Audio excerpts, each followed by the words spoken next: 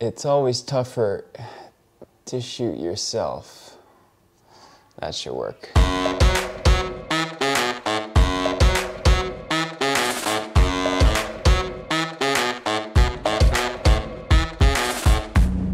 All right, so there are tons of ways to cook certain Filipino dishes. Filipino food in general is seen as something that varies very differently from household to household. I can assure you that the way my mom makes adobo is very different from the way your mom makes adobo. Arroz Caldo is one of those dishes that is so emblematic and absolutely everyone makes, but what I've seen is that everyone makes it so differently depending on how they like to eat it. So I thought it'd be really fun to ask my friends JP, who's a chef in the Philippines, and my friend Ross, who's a chef over here in Melbourne, to show us different ways to make Arroz Caldo. Now, these are not traditional in any way. They just focus on the essence of what an Arroz Caldo should be. So I'm first gonna show you how I do my quote-unquote traditional Arroz Caldo. I like to use a whole chicken when making this dish. I feel this is what really helps develop a deep chickeny flavor. Next, we're gonna slice up a ton of ginger. You could mince the hell out of them, but I actually enjoy them as thin slivers. You can then opt to chew or discard them while eating the dish. To complete our Filipino trinity, some diced onions and minced garlic, of course.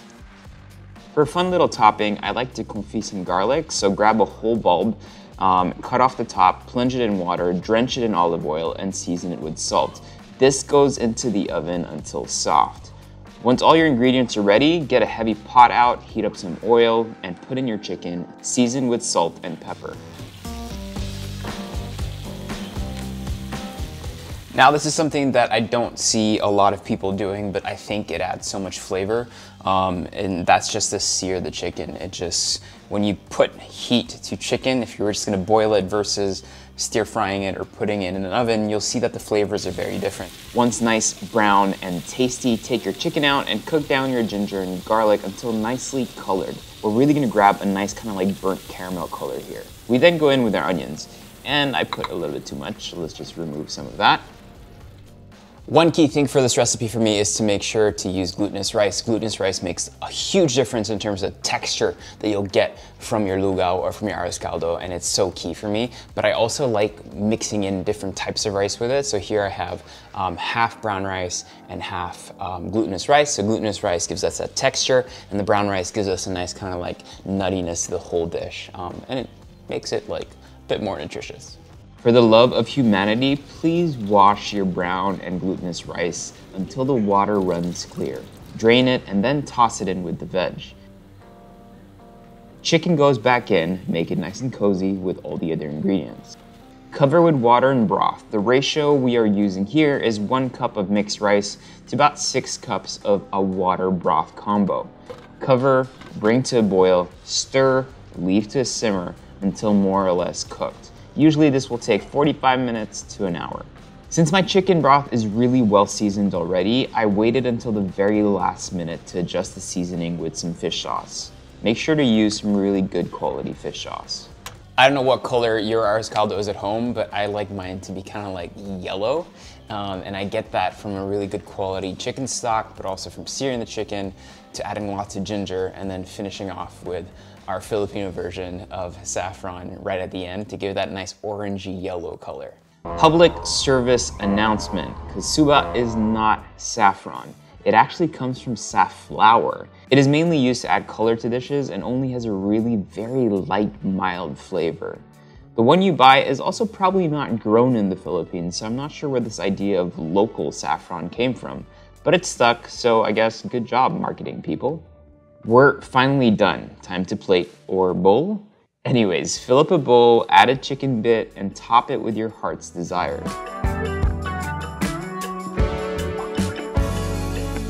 Some confit garlic, chives, and crunchy shallots. I don't have calamansis here in Australia. Sad face.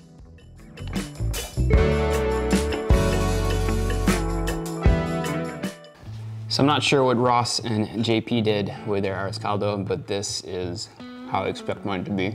That yellow color and that concentration of chicken flavor.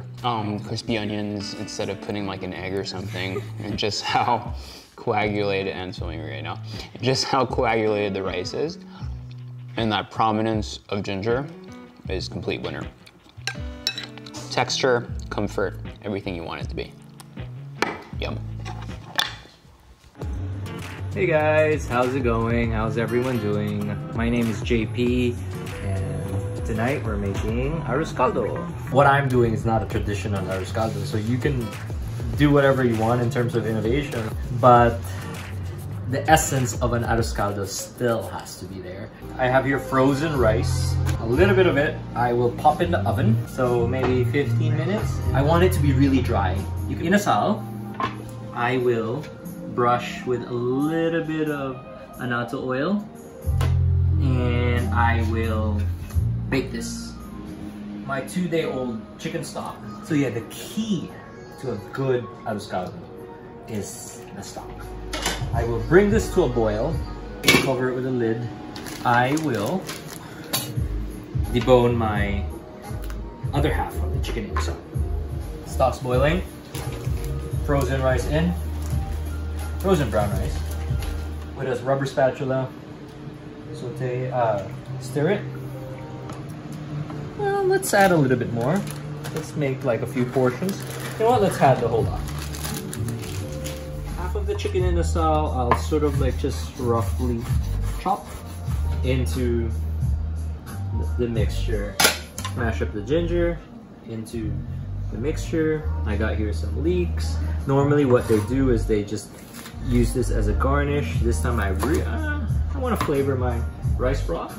So yeah, keep stirring it just so that you don't burn the bottom part. And look, if you can see, it's already absorbed all that stock. What I'm gonna do is I'm just gonna add a little bit more water here to my stock. The bones, I'm gonna put back here in the stock. I'm gonna put it on high, but kind of gets all that flavor. Then I'm gonna add a little bit more liquid here. Put a lid on top. Look at that in the salad. So the rice is really dry. The rice is starting to become pasty. So this is the time when it's starting to turn into a rice porridge. So we want it more durog. So maybe another 5-8 minutes.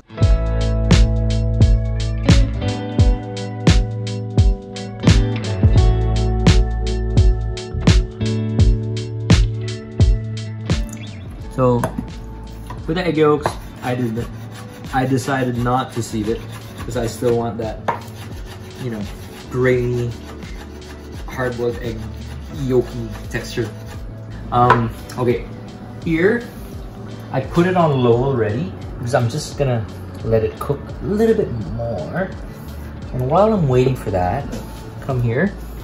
So this is the skin of the other chicken inasal. Right? So this is just a little bit of starch. This is potato starch. You can use cornstarch, kamote starch. And I'm just going to fry this. So look, it's nice and crispy. Okay, this is the color I want. I got here some sliced ginger.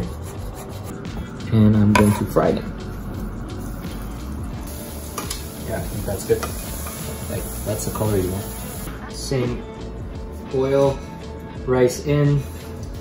I started with a low fire because I don't want to burn it. I'll put it here beside the chopped ginger, or the fried ginger. So it's important to have a good fish sauce. They say the Vietnamese fish sauce is really good too. Now I'm gonna give it a taste.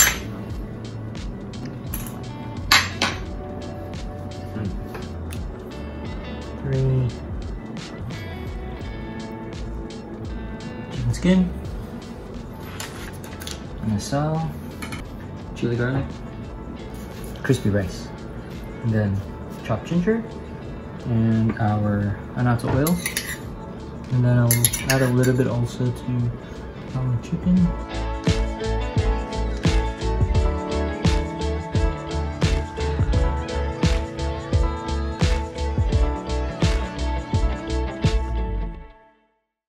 Next, I have my boy Ross. As I said, he's a chef over here in Melbourne. He was supposed to shoot this horizontally, but he shot it vertically.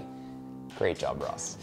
He also has background music playing, but his version is very kind of like more chefy, more restaurant style, which is really cool to see kind of like that kind of application put on such a simple dish, and definitely something I would try out at home. So make sure you do too. That was awkward. Good evening, everyone. My name is Ross. Another session of cooking, and tonight I will be making Filipino Arroz Caldo. Everyone watch out because I'm gonna kick your ass. You know, I know you're gonna give an excuse that you're a new father because of your new baby, but there's no excuse. I'm gonna cook a fancy version of the Arroz Caldo, which is a very traditional Filipino dish, but I'm gonna make it a bit more fancy. You know, like Arroz Caldo that I serve at the restaurant is what I'm gonna do.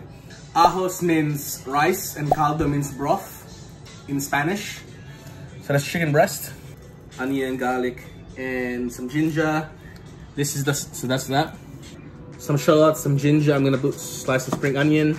Egg yolks cured in soy. So basically it's gonna give it a firm texture in a really rich and salty soy flavor, right? We cured it for about an hour. This has been curing for about 45 minutes now, I think. The chicken, okay?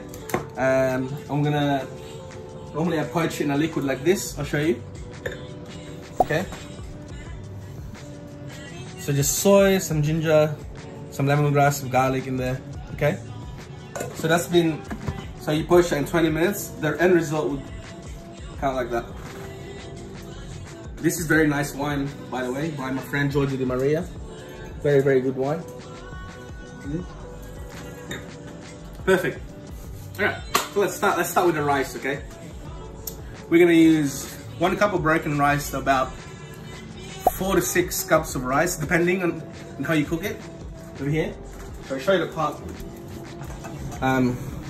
So we add the rice in there, okay? You have to stir that a little bit, otherwise the rice catches on fire, right? So what I have here is obviously I'll make a little salsa with the chicken. So basically, if you come over here, so that's just brunoise shallots, some brunoise ginger, yeah, and I'll add some beautiful spring onion, which I'll add now.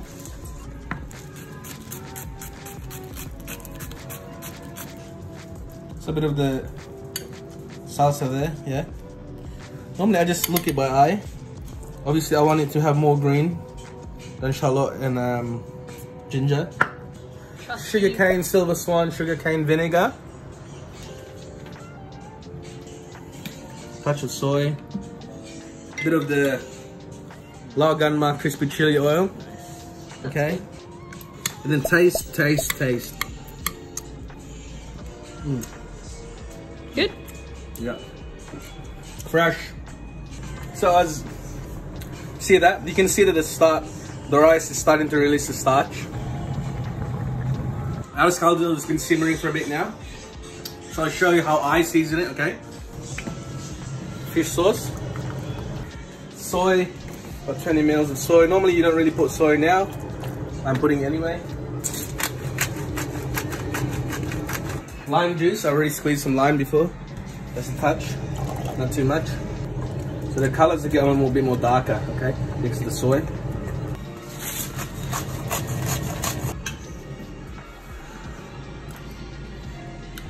Perfect.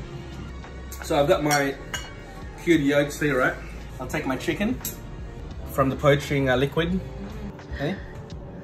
It's nice and juicy. Just that part there, okay? Cool. And then I'm gonna grab my Arroz Caldo over here. So this is a restaurant, right? I don't want the serve to be too big, otherwise it's gonna look ridiculous. You know, so that's a serve for like, I know it's small, but it's a serve for like entree and restaurant, okay? So there's chicken there. So I'll take the yolk that's been cured for like an hour. Look at that. You can see the consistency of it, okay? So place it like that. Cool. But now I'm gonna add a bit of a crispy shallot. For me, less is more, okay? You don't wanna overdo stuff. So all those wonderful juices from the salsa is gonna be around it. My secret weapon in this competition, Erwan, is smoked chicken, which is it's like an umami bomb. So you basically place the chicken around it. Perfect. Okay, and then a bit of black pepper on this one here, Thai basil. So just garnish this up. And then what I do is I finish a bit of extra virgin olive oil, okay? I think it brings the whole dish together.